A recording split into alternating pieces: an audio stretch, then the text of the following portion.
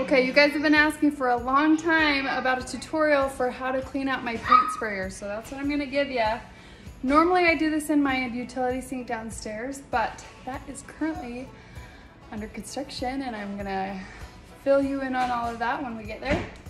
But for now, we're doing it in my kitchen sink, okay? So I've pulled out all of the dishes so that they don't get painted. Why would I do them first? Anyway, so first thing I do is I rinse. You always keep your gun mostly upright or else you'll get some paint in it. I take this little guy out, and I will often I usually have a paintbrush or some sort of brush that I can get in there. But one of these sprayers works too.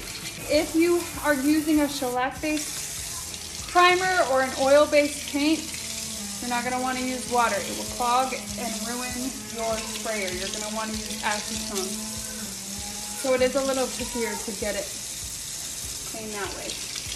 Then I'll just keep this upright. I'll just take my finger in here and I'll just scrape some of this paint out. This is where the paint comes through to the nozzle. And I'll just get what I can out. The instructions say, and I'll also just clean out this tip right here. Twist it, clean out the tip. So mine comes with this little strainer guy and the drain. Rinse all this out.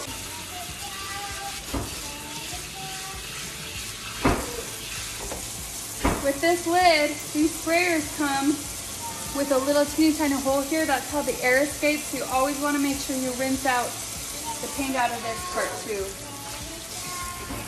And these guys are disposable. I usually keep mine and use them for 5 or so uses before I toss them because they're great. If there's any paint around this rim here, I'll make sure to get that off, otherwise it'll affect the seal. And then I fill this with water, put my lid back on, and put this in here, and you just shake it up and down, and that'll get more of the paint out of the top of this gun. And then I rinse it and fill it again. I usually will need to plug this in, so my sink downstairs has an outlet nearby. This one well, first I'm gonna prime. So turning this down means priming. You squeeze all the air out to prime it. And then close that guy up, it'll keep it, and then watch what happens.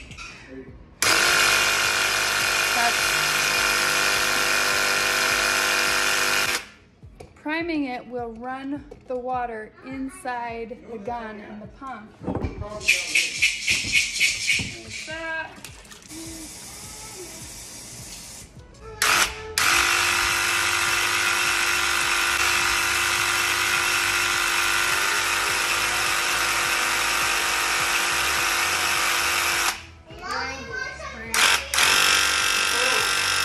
And then just run that water through the sprayer.